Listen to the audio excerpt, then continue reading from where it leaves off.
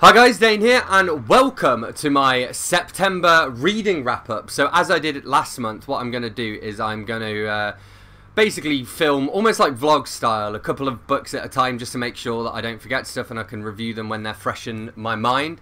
It's actually the 1st of September right now, and I've finished 2 books this month already. So the first I finished is Veg Every Day by Hugh Fearnley-Whittingstall. So this is a vegetarian cookbook. I'm actually vegan, but you can quite easily veganize a lot of the vegetarian stuff by switching out some of the ingredients. So for example, milk for plant-based milk, cream, cheese, all that kind of stuff.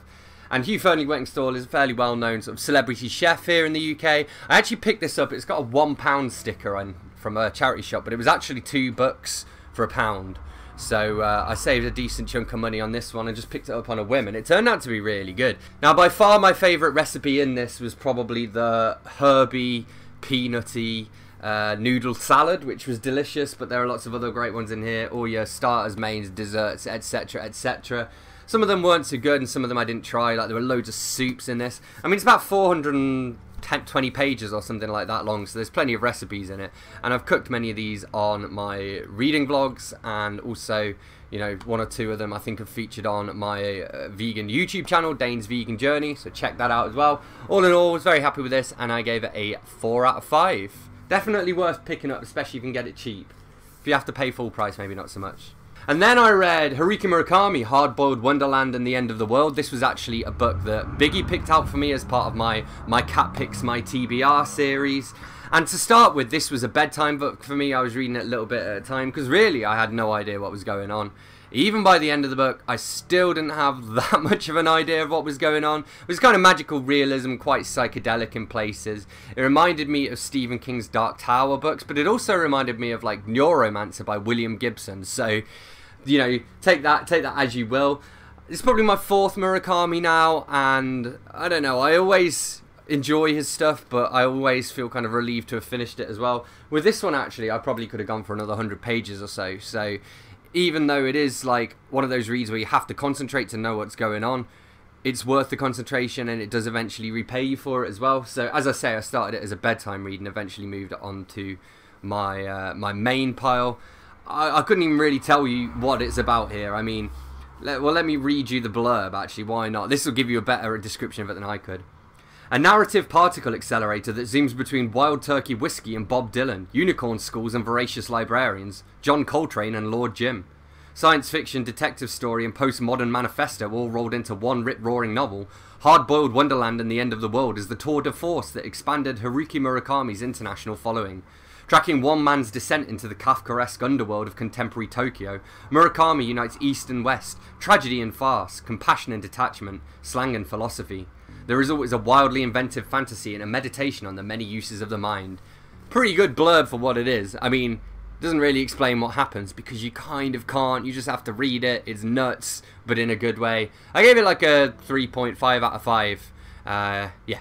Alright, so I have another book to update you on, and that is Shada, a Doctor Who novel by Douglas Adams and Gareth Roberts. And basically, from what I understand, I think Adams wrote the script for this episode that's like a lost episode of Doctor Who. And this novel is either written just by Gareth Roberts or maybe by Adams and Roberts. I'm not entirely sure how that works out. But you can definitely feel Adams' voice in it. It feels a lot like, you know, Hitchhiker's Guide to the Galaxy meets Doctor Who, really. There's even one line in it where he referred to Beetlejuice as a language, which I believe is from the Hitchhiker's Guide. And so that was pretty interesting. It was a lot easier to read than I was expecting, actually. I mean, I'm not a massive Doctor Who fan, and this Doctor is, I don't even know which Doctor it was. It was one before I ever even watched Doctor Who. So that kind of made it easy for me. I just read it as a novel and imagined him how I wanted to. And yeah, it was pretty cool. The main story kind of focuses on this super powerful book, which was cool. It's set in Cambridge, so that was also interesting. And it was just a really easy read. It just took me like 48 hours, so I don't know why I put it off for so long. I gave it a pretty solid 3.75 out of 5. And I would recommend to anyone who's either a Douglas Adams fan or anyone who's a Doctor Who fan. But if you've never read any Adams before, or if you're not into Doctor Who, then you probably want to start with, you know, with Hitchhiker's Guide to the Galaxy. But still, glad I read it. Alright, just a quick little one to update you on today. I read The Lovely Bones by Alice Sebold. It was okay. I really didn't like the ending. There was a very strange bit at the end where this is basically about a murdered girl who's watching like the investigation into her death from heaven, and then towards the end she like possesses the body of her old friend so that she can have sex with the guy that she was in love with or whatever when she was a teenager. But it's just really weird. That was a very strange thing, and for me that raised all kinds of weird, awkward, creepy questions about consent, which I wasn't too happy about. But yeah, it's kind of okay. I mean, I think it's been called like a literary fiction, but it's not. It's kind of a fairly generic thriller, except a very slow-paced one as well. And actually, to me, read as though it was translated, but it wasn't. It's just she writes quite strangely. And again, as I say, that bit at the end really didn't work for me. So overall, I gave it a 3 out of 5. It was okay. I mean, I guess I can understand why people like it. I don't know, though, because someone said it used to be their favourite book, and I'm like, that seems a bit strange to me, but I don't know. Because it just seems like, I mean, maybe it's because it's kind of an older book, so there's so many books out now that are derivative of it. But yeah, it just wasn't, it didn't grip me, and that's about all I can say about it, I guess. I'm also going to be doing a full review of this as well, so I'll link to that below. Okay, up after that, I read Doris Ahoy by Charles Heathcote. So Charles Heathcote is here on BookTube. He's a good friend of mine. I'm actually working with him to edit his secret project. And this is book number 2.5 in the Our Doris series. And in this one, Doris and Harold go on a cruise. In fact, I'll read the blurb here. After recent traumatic events, Harold and Doris have embarked on a world cruise, hoping for rest and relaxation. Their plans are thwarted at every turn. There's the mystery surrounding the identity of Mrs. Veronica Ambrose, and a dance competition that pits the pair of them against regional champion and trifle guzzler Ken. Told from the perspective of long-suffering husband Harold, he dreams of being back home, nursing a pint down the Hare and Horse. Instead, he's propping up a smoothie bar with health and fitness freak Percy, a man with an unnatural interest in kale. Doris Ahoy is the third book in a series of monologues featuring Mrs. Doris Copeland, a Partridge Muse. Charlie was originally thinking about publishing this just as an extra in one of the Doris books, but then he realised it had kind of got on a life of its own, and I'm glad that he did publish it in this format. I'm really glad to get to read it. I mean, the characters are just hilarious, so if you've read the other books in the series, you just get more of the same, which is a good thing. It's written with a very sort of dry northern sense of humour, and it's about this old couple, Doris, who's very sort of, she wants to maintain her appearance in society, and Harold, who is her long-suffering husband. So yeah, definitely enjoyed it, would recommend. 4.25 out of 5, and full review coming soon as part of Tartan Dane's Indie Read Along. Aloha, and today, that's fine, we'll go with that. Alright, so I've got some more books. So here I have Sleeping Beauties by Stephen King and Owen King. This bad boy's like 730 pages and took me 5 days to read. I gave it a solid 4 out of 5 though. I thought it was excellent. It's kind of a spin on Sleeping Beauty. Now, I don't normally like retellings, but I thought this was handled very well. And again, I really just enjoyed reading it. Basically what happens is all the women on Earth, when they fall asleep, they start getting these like cocoons over their faces and then over their full bodies.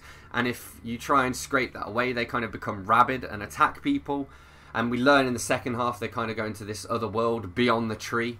And they're kind of faced with this ultimate decision there.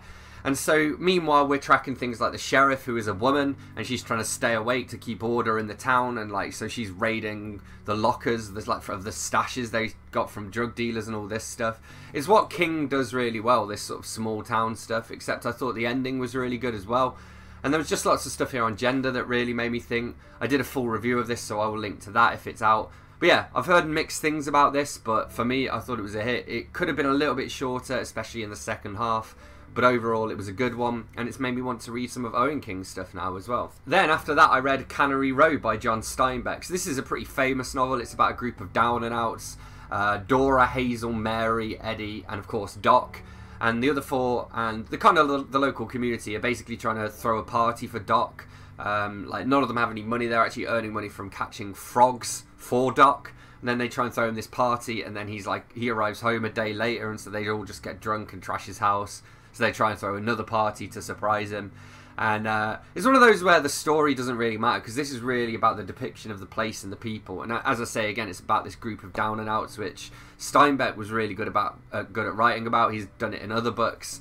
So yeah, I read this as a buddy read with Charles Heathcote, and I gave it a 4 out of 5. I started reading it as a bedtime book, doing like 25 pages at a time, and in the end I read it in one go after finishing Stephen King.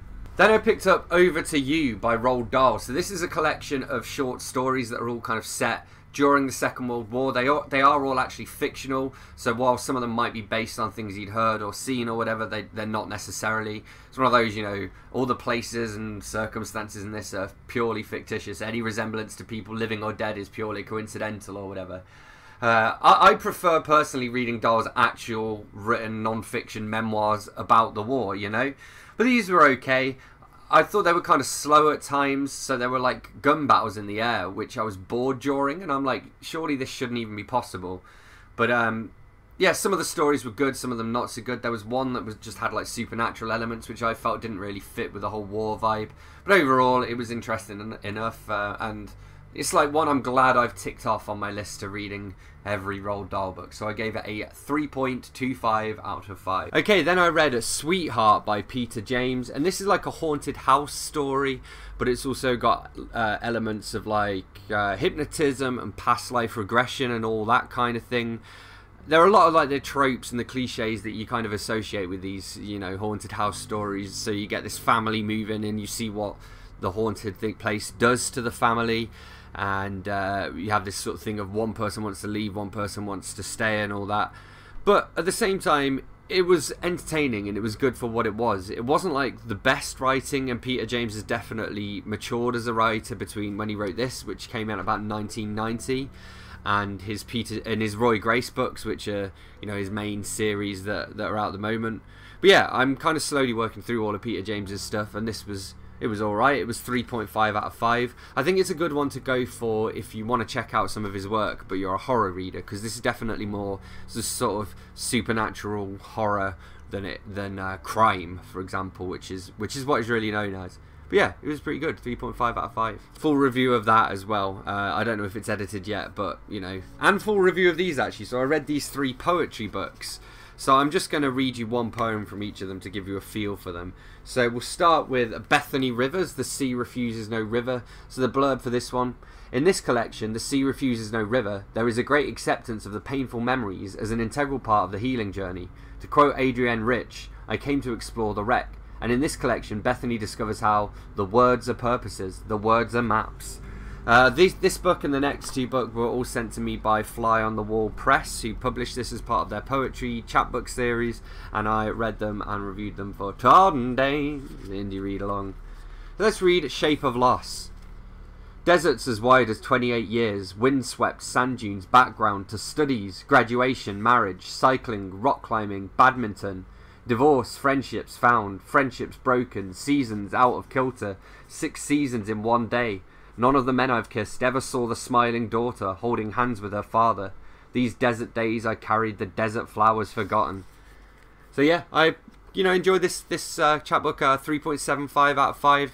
It wasn't the best of the 3 though, because there were some others too. So here we have The Woman with an Owl Tattoo by Anne Walsh Donnelly, and this is basically poetry that she wrote in her 40s. She, divorced her husband and discovered her sexuality. I'm not sure whether she was bisexual or lesbian, or whatever terms you want to use.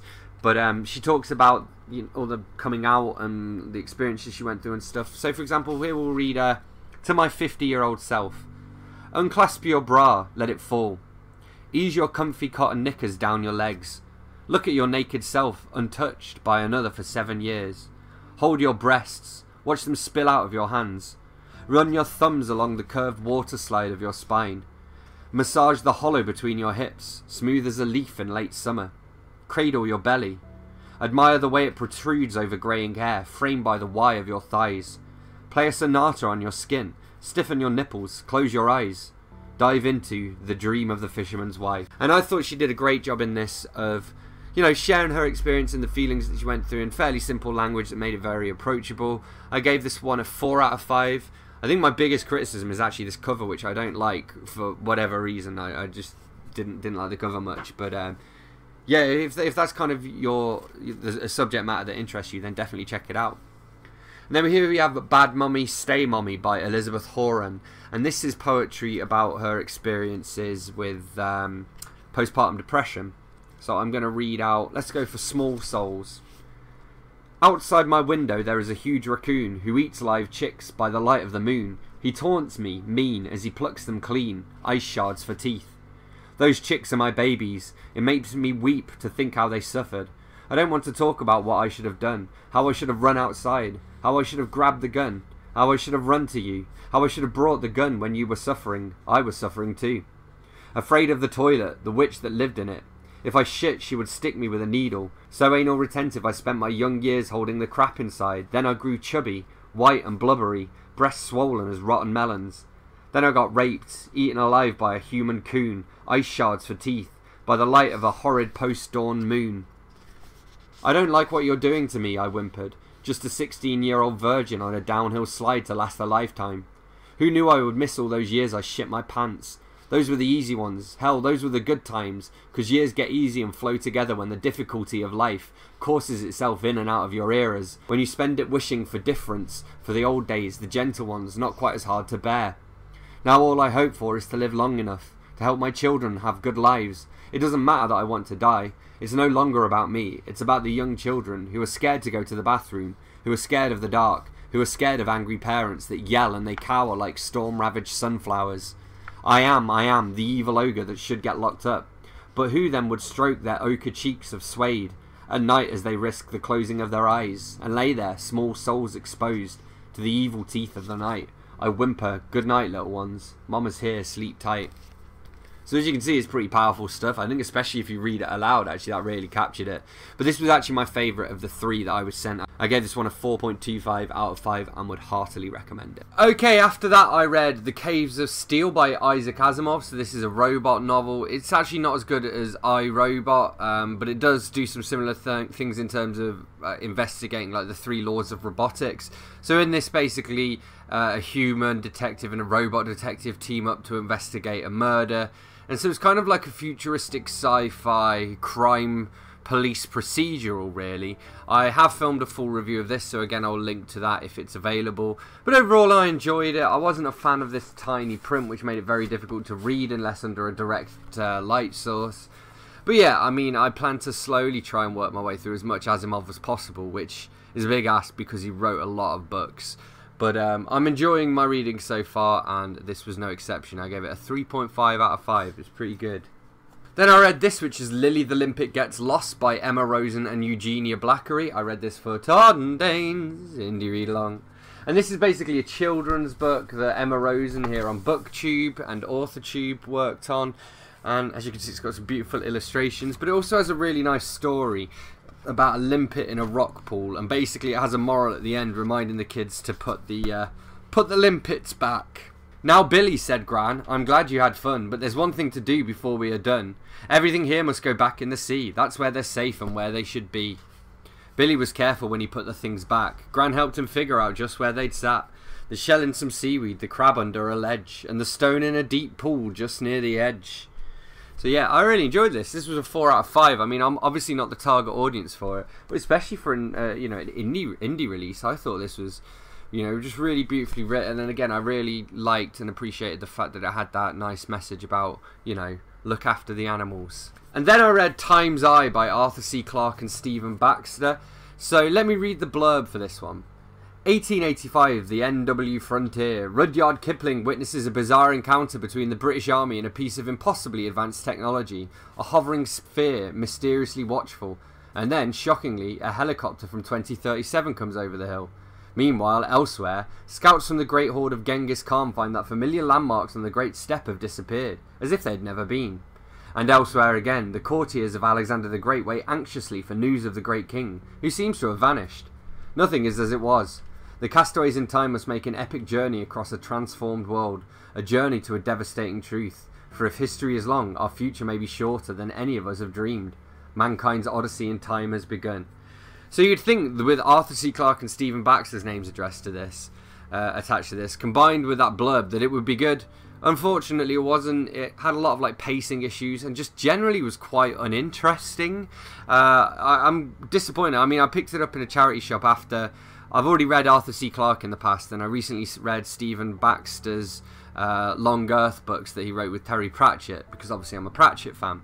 And I really enjoyed those, so I was hoping these would be in a similar vein, but alas not Not very good. 3 out of 5, I'm afraid. Would not recommend. Alright, are we ready? I have a bunch more books. So we're going to start off here with Catch Me If You Can by Frank W. Abagnale and Stan Redding. So you may be familiar with this if you've seen the movie starring Leonardo DiCaprio and Tom Hanks. Gotta say, I kind of put this off not just because of the movie cover, but also because the print in it's tiny. But once I did pick it up and get into it, it was very hard to put down. It's non-fiction about Abagnale when he was a kid. He was like a teenager and posing as a pilot in his late 20s and stuff. He also posed as a lawyer, a doctor, various other things, did a lot of writing of bad checks. And this kind of is his chronicles of those exploits. But it's really fascinating because you get to see not only his inventiveness in how he gamed the system in these different ways, but also like human gullibility and how gullible people can be.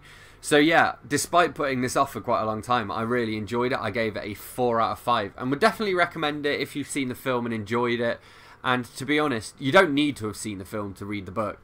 And the book as a sort of standalone thing of non-fiction is definitely worth reading. So yeah, check it out. Then I went for some Bizarro. So I read Gay Zombie Sluts in Key West by Mandy DeSandra.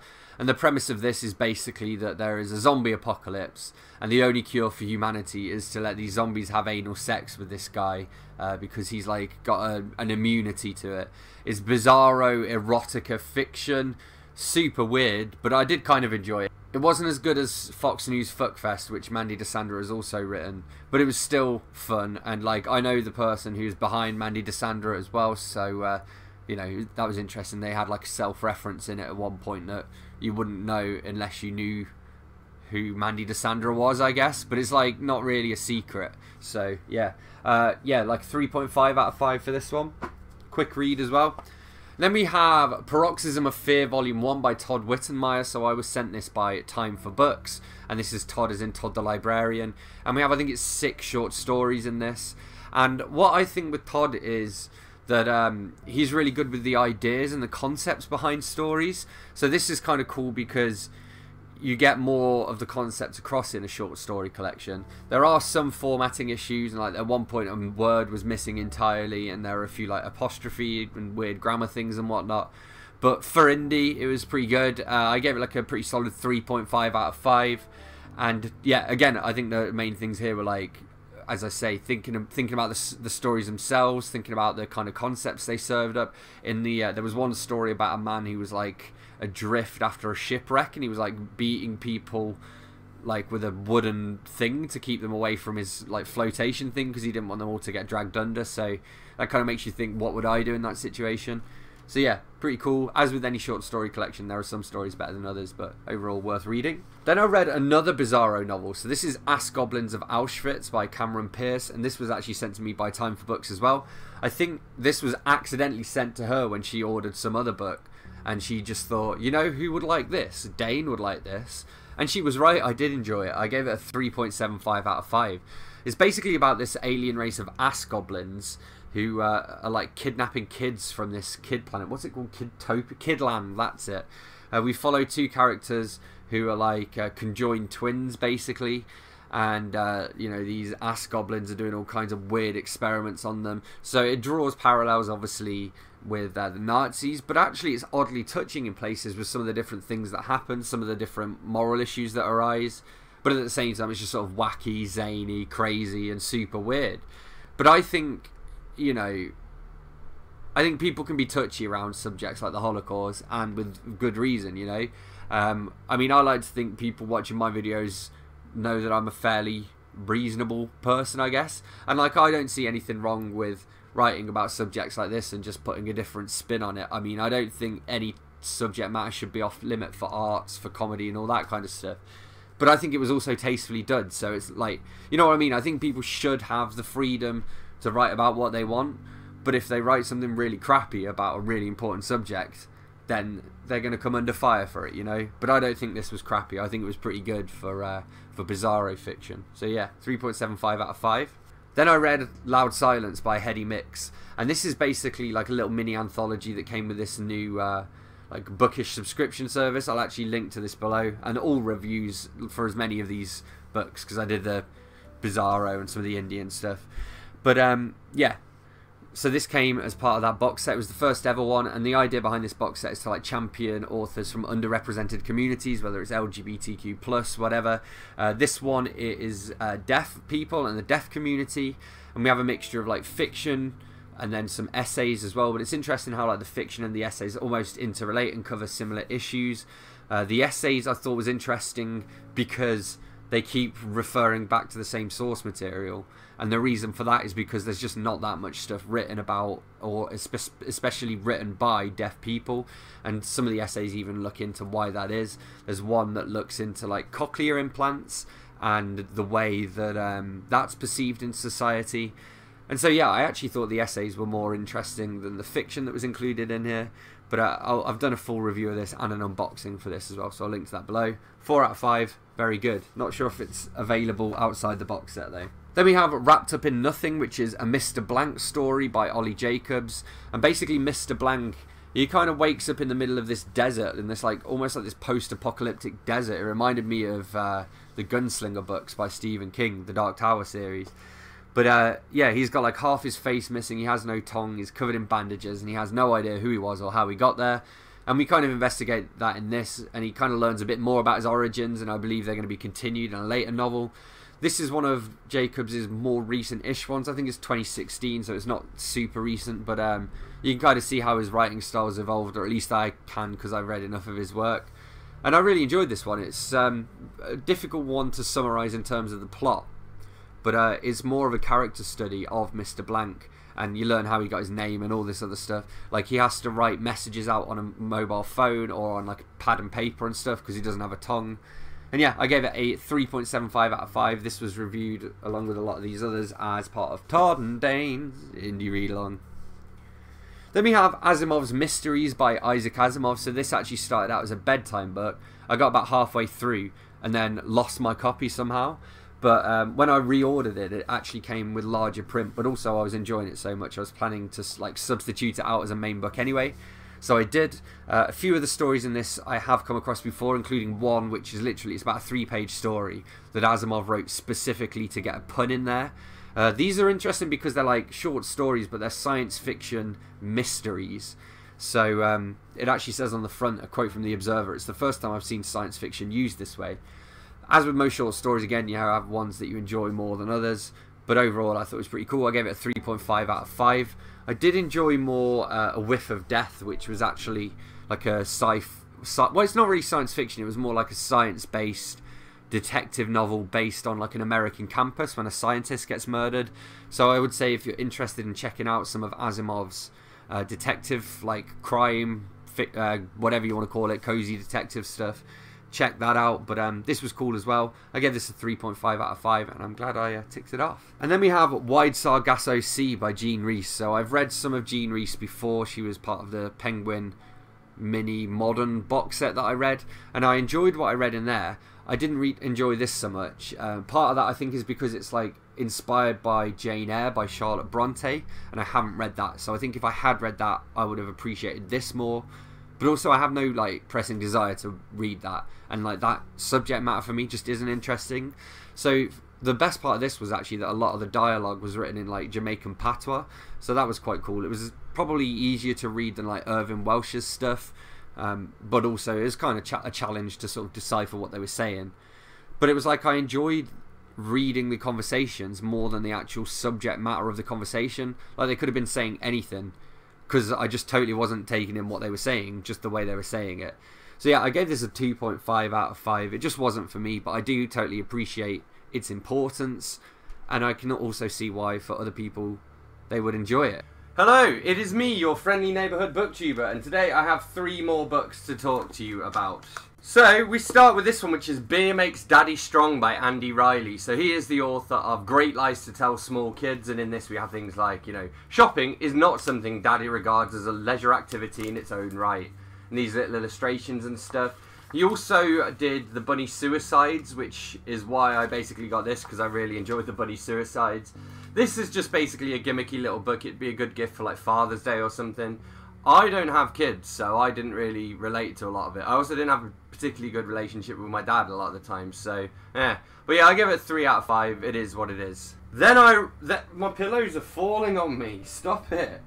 Then I read Whose Body by Dorothy L. Sayers. So basically, obviously, Dorothy L. Sayers is a super well-known, well-respected author. So I went into this basically expecting she might become a new favourite author. I was expecting something along the lines of Agatha Christie. But for me, it was more like, I always forget his name, P.G. Wodehouse, and like the Jeeves and Wooster books, which I just didn't enjoy. This is actually the first Lord Peter Wimsey mystery, but for me, I didn't really like Peter Wimsey as a character. Like, the writing itself was okay, the setting was fine, the mystery was fine. It was just all around, like, pretty average for me. And I was expecting so much more, which for me was a shame. There were also quite a few mistakes in this. Bearing in mind this is Dorothy L. Sayers and it's published by Hodder, and you would think they would have picked up on these. There were, like, I think there was one, like, wrong version of your or something, and, like, a couple of missing punctuation marks, and it just really confused me. But, yeah, it was 3 out of 5 for me. Nothing special, unfortunately. And, you know, now I'm a little bit hesitant about reading more Dorothy L. Sayers, but I'm sure I will at some point. And then I read Beat Poets, and this is the Everyman's Library Pocket Poets edition, and edited by Catalina Ciuraru. I don't know, it's very hard to pronounce.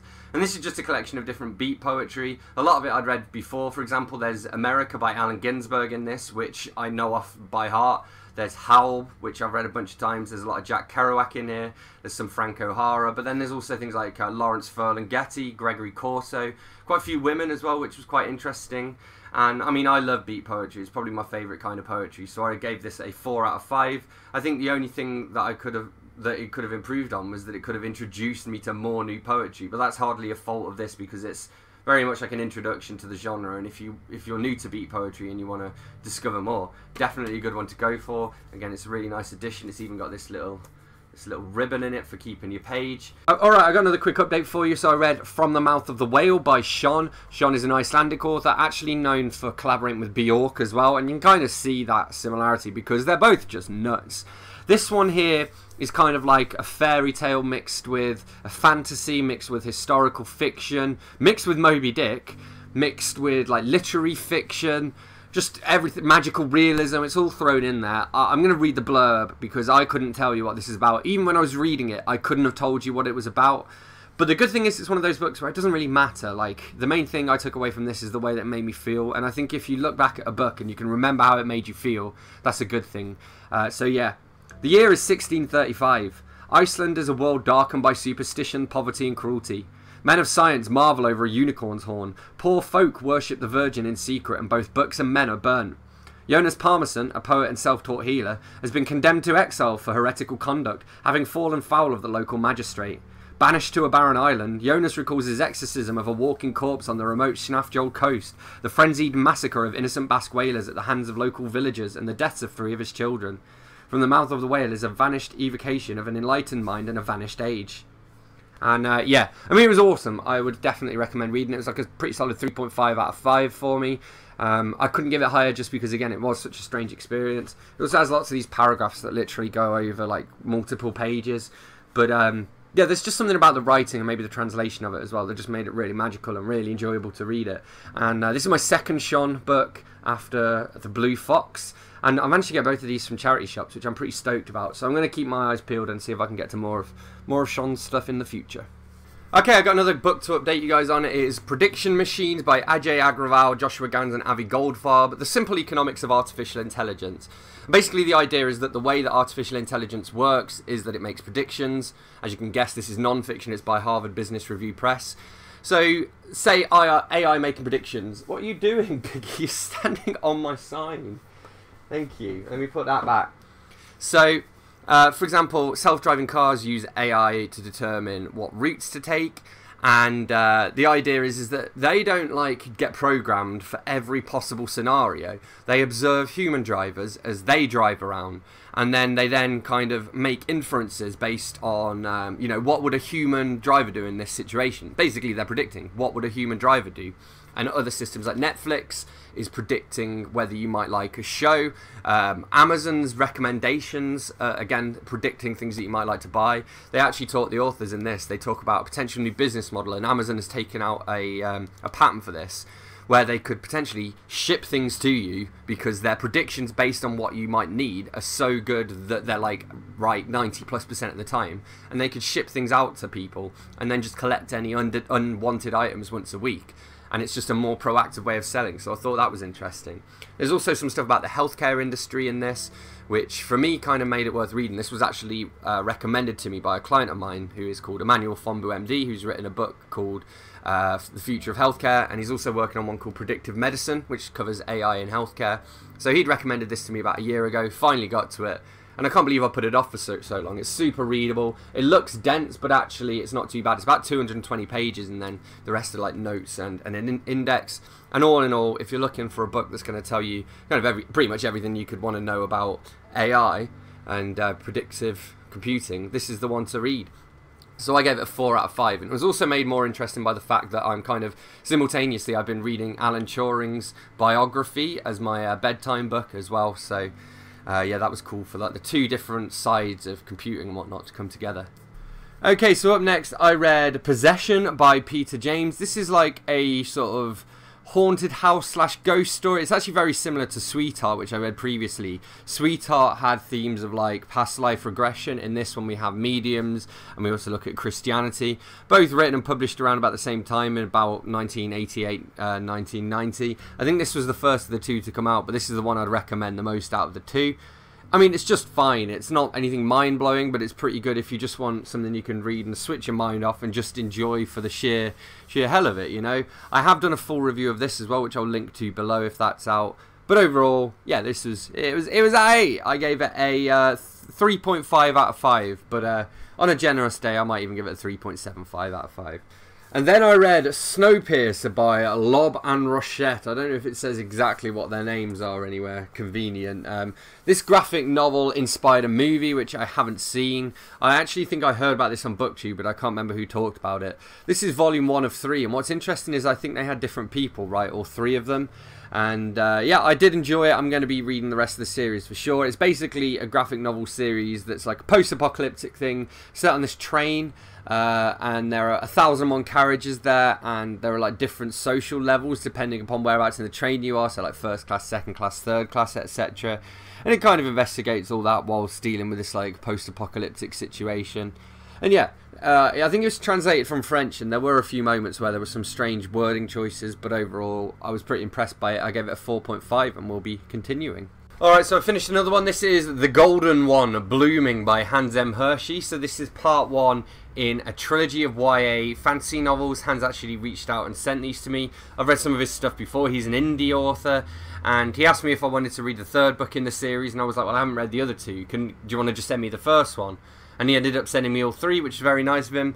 As you can tell from the title, this kind of plays with the Chosen One trope. The Chosen One in this case is sort of your teenage boy protagonist. There's some LGBTQ themes in here as well, but really it's not that important to the story, which I think is good because I don't really like romance, so, you know. And basically this kid can turn into like a golden butterfly, and these butterflies have only ever appeared when there's like a major event. So for example, one of them has appeared over the deploy button on a nuclear bomb to stop a 3rd bomb being dropped during the Second World War. And yeah, this kid has to kind of save the environment from fracking, basically. And I really like that. I thought it was really cool that it kind of addressed these issues and put them in a way that, you know, young adults can understand them, I guess. And yeah, all in all, I thought it was a pretty good effort. It's not a genre I'd usually read, but it certainly kept me reading from cover to cover. I read the whole thing in like, I don't know, 12 hours or something. So over a 12-hour period, not 12 hours of total reading. Quite a short one. So yeah, I enjoyed this, and I'm looking forward to getting to the next one. I gave this a 3.5 out of 5. Alright, I've got 2 more books for you here. I have here The Golden One, Deceit by Hans M. Hershey. So this is the follow-up to the first Golden One book, and obviously the bridge between the 3rd one. The 3rd one's recently come out. And if the first one of these books focused very much on an external threat, like oil companies coming to town and the Golden One and his animal friends have to like get rid of this oil company, basically. And in this one, it's very much an internal threat. So we have the Osana, which is like this, I guess, this tribal council over what they call the Beyondsin, who are like the human beings who can transform into animals. And it's their job to kind of protect Mother Nature. So in the first one, obviously, they're protecting against this threat of the drilling. But in this one, it's very much an internal threat, and there's like a power struggle at the top of the Osana. And the Obana, because it reminded me of oh, it's Ohana. There we go. It just reminds me of Osama bin Laden and Barack Obama. But yeah, it was interesting to have this sort of different take on it. I think there was a lot more, not necessarily that the stakes were higher, but there were more elements. So in the first one, it was kind of protecting nature and the town, whereas in this one, it's protecting the whole world, and also Jason has to protect his family. You know, a few deaths in here. We discover some more skills that Jason has as the Golden One. He gets his name from pretty much being the Chosen One. He transforms into a butterfly.